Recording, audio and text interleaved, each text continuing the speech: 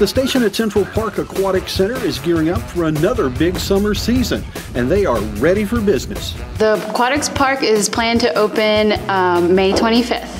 Marvell Monteroso is the Fitness and Aquatics Coordinator at the station. She says folks will want to act quickly to take advantage of special offers for memberships this year. We do offer aquatic season passes that are on sale for 10% off until May 1st. So those passes are just for the Aquatic Center. You have an individual pass, a family pass, we have a military pass. So they're all on sale right now for 10% off.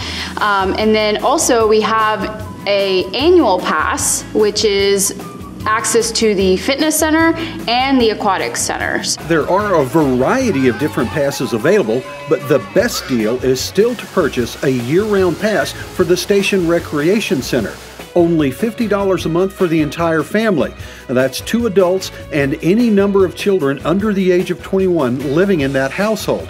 You're getting access to the Recreation Center and the Aquatic Center year-round, or much more for your value there. The Aquatic Center even offers special classes to anyone interested.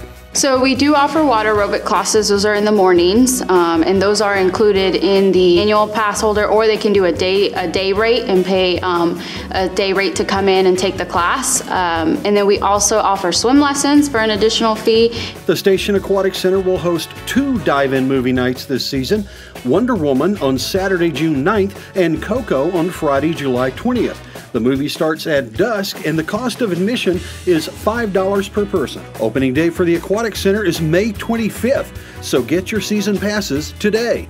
For more information on passes, events, and classes, go to cityofmore.com/fun or call 405-793-5090.